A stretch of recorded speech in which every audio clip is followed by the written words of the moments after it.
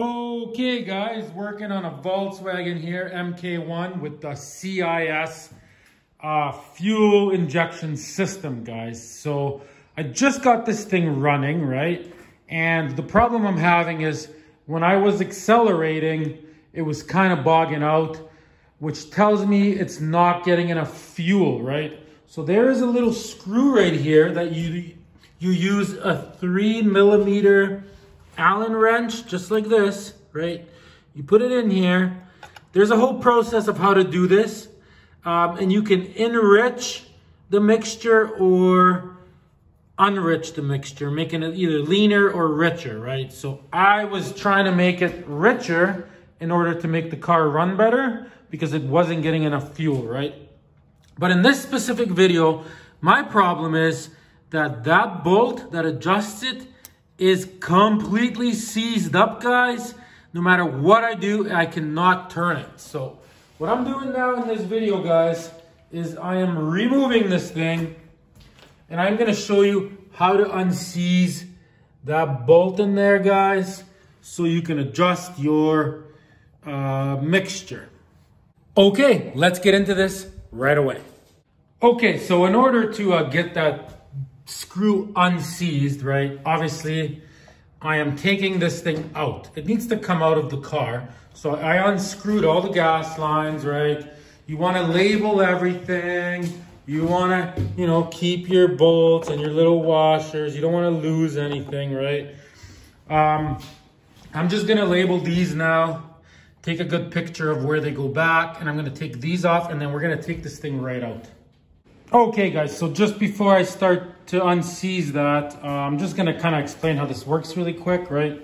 So as the engine is sucking air, right, to run, so the more you floor it, the more it sucks, right? This lifts up just by air, like, right? Lifts it up. The higher it lifts, the more fuel goes to the injectors, right? So first of all, I feel like this is set a little bit too low, so you have to adjust it from this edge, from the top edge, see? Let me show you in the book really quick. Okay, so here it is, right? So it's gotta be centered, which ours is, right?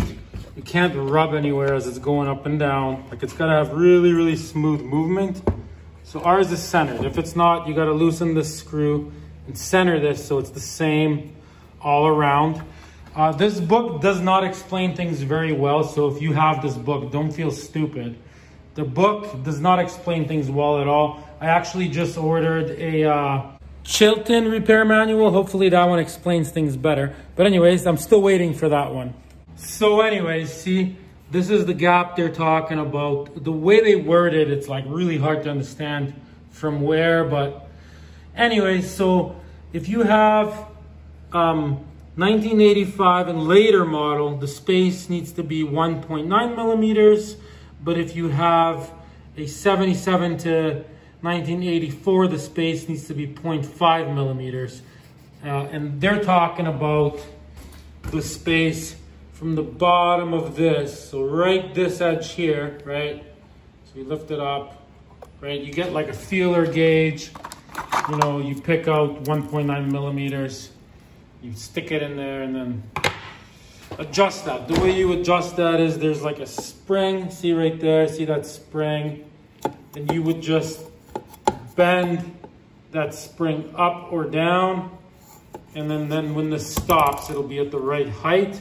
As you can see underneath here, see, you have good access to that spring.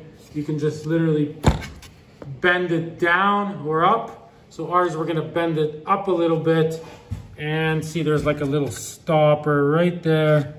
And that stopper hits that, see? Can you see that? So by moving the spring that way, it moves this, sorry for the focus there, down. Anyway, so that part's pretty simple. Now the problem is getting this bolt, the adjustment bolt, right? So the higher this goes, the more fuel you're getting. So by adjusting that, there's like another section on top of that. I hope I'm explaining that good. and it slightly lifts it up higher. So then as this goes up, right, you can make it so there's more fuel, less fuel. I don't know. Okay, enough about explaining about this.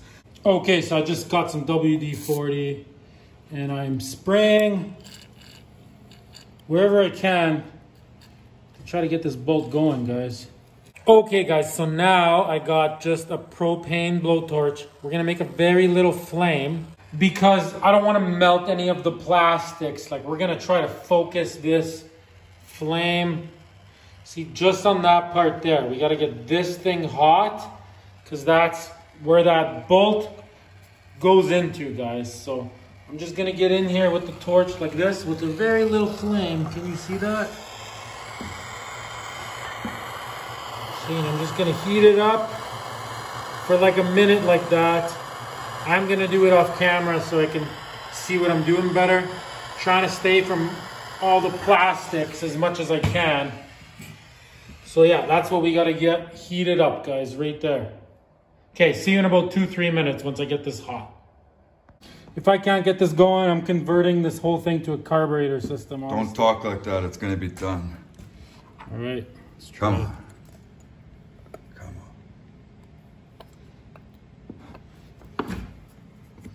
Come on, turn that. Oh, look at that. Pop goes the weasel, I told you. I got it. Knew you would. Knew you would. Okay, so now we're gonna move it back and forth, back and forth. And we're gonna grease this thing up. But yeah, I got it. I am happy. Wow. Knew you would, buddy. Knew you would.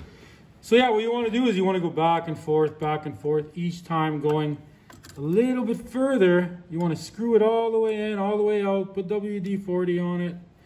I'm going to even try to get like anti-seize on it. So now I'll be able to adjust this thing, guys. See, so it's like if you go like this, spinning it counterclockwise, you get less fuel, see? So that would be the least amount of fuel. And then if you want to have more fuel, you spin it clockwise, see? And it's going to be like fractions of turns to increase it. But so anyways, I'm going to put anti-seize on that part, on the threads, screw it in and out a few times so it's easy for the future and it never seizes up again. So now what I'm gonna do, guys, is I'm gonna grab some brake cleaner. I'm gonna clean this whole thing super good. I'm gonna adjust that spring with the measurements that I gave you earlier. So I have, here, let me just put this down, right? So I have the right clearance right here. I'm gonna put it all back in the car, start the car, and then I will have a video on how to like set the fuel to air ratio. I'll show you exactly how to do that.